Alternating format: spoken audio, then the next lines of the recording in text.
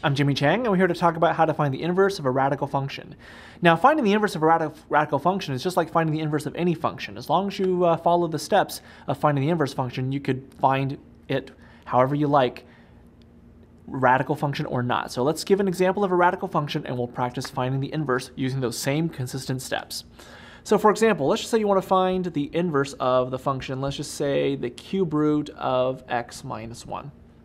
So the first step involves you letting y equals to f of x. So you have y is equal to the cube root of x minus 1. Now the second step is very critical because it allows you to find the inverse formally. You want to switch the places between x and y. So every y you put an x, and for every x you put y. Okay, so you now have x equals cube root of y minus 1. It's arguably the most pivotal step in the process, because where you want to go after this is you want to solve for y. So to get y by itself, you want to get rid of the radical, so that means you want to cube both sides. So x cubed is equal to,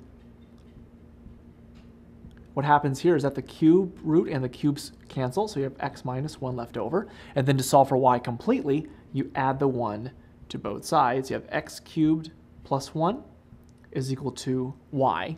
And so now y is by itself. You want to replace the y with the inverse function notation. So in other words, you're going to have f inverse of x is equal to x cubed plus 1. What that means here is the inverse